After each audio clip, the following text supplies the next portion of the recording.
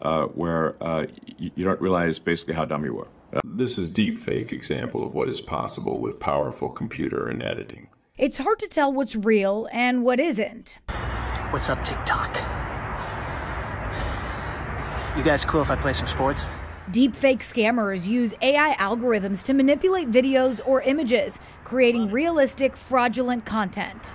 More for the audio experience. It's important to know the telltale signs of an AI fake. First, look for inconsistencies in the video. Deepfakes are often created by stitching together footage from different videos, so there may be inconsistencies in lighting, the setting, or in the person's appearance. If they turn their head to the side, their face will blur. There will also be unnatural facial expressions and eye movements. Often they won't blink. What if I were to tell you that I'm not even a human being, and what you see is not real? Experts say that AI fraudsters find it easiest to clone voices. To increase your security, set up a multi-factor authentication. Never use voice prints to access accounts. Facial verification is safer, and a one-time text code is the most effective way to protect yourself from deepfakes trying to hack into your accounts.